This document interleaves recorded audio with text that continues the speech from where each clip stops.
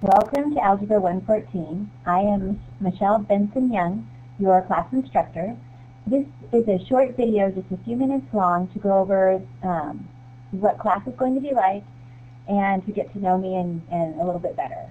So my office hours are Tuesdays and Thursdays from 11 to 12:30. That's my email address and my phone number. Feel free to call or email and leave messages anytime. I'm also on Twitter and Skype. And I'm very excited to be the instructor of this class and to meet all of you. For student resources, I just wanted you to know that this is the building that my office is in, and it's the same one as the tutoring lab. Here's in room 33. So in addition to what you'll get during class time, you will be able to use the student lab. I'm going to have a student study guide available, and we'll go over that through class, and as well as my office hours. I want to make sure that we can accompany all learning styles and accommodations in this class, so the more you know your own learning styles and can communicate that with me, I think the more successful you're going to be, and I would like every one of you to be very successful. The goal of this course is to give you the algebraic foundations necessary to continue on in mathematics courses. So we'll be going over things like algebraic notation, properties of equations, problem-solving techniques, and algebraic vocabulary. Our course objectives is first off to do well in this course, and then again we also want you to understand algebra techniques and properties, families of functions, mathematical notation and vocabulary, as well as what I think is the most important is reflective thinking.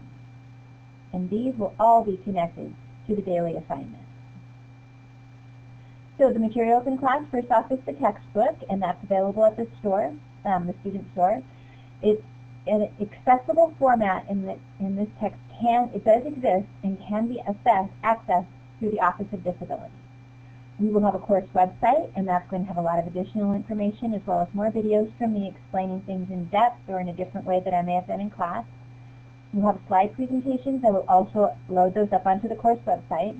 There will be related websites that I think are going to be very helpful, and hopefully you will be able to show us and share with the class related websites that you've found to be helpful in understanding the material, and that's part of the student contributions as well as your thinking.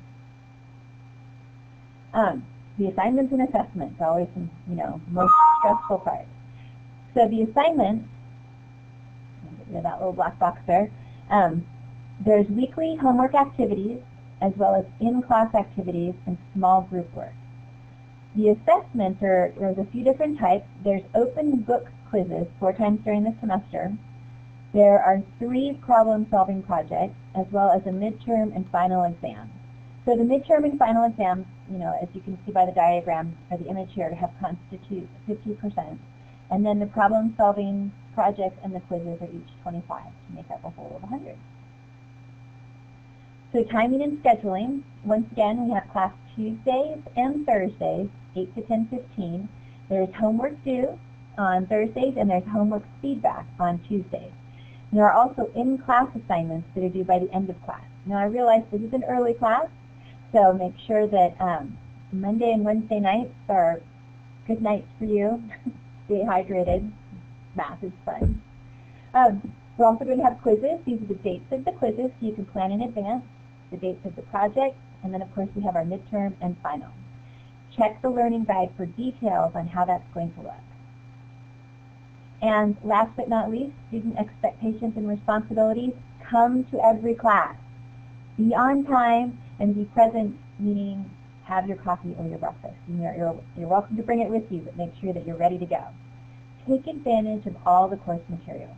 I want each one of you to be successful.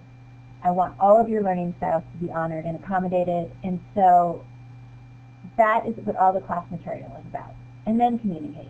Make sure that you let me know what's going on, if there's something that more I can support you with, if there's something that I need to know to improve myself as a teacher. I would like to hear that too. So thanks again, and welcome.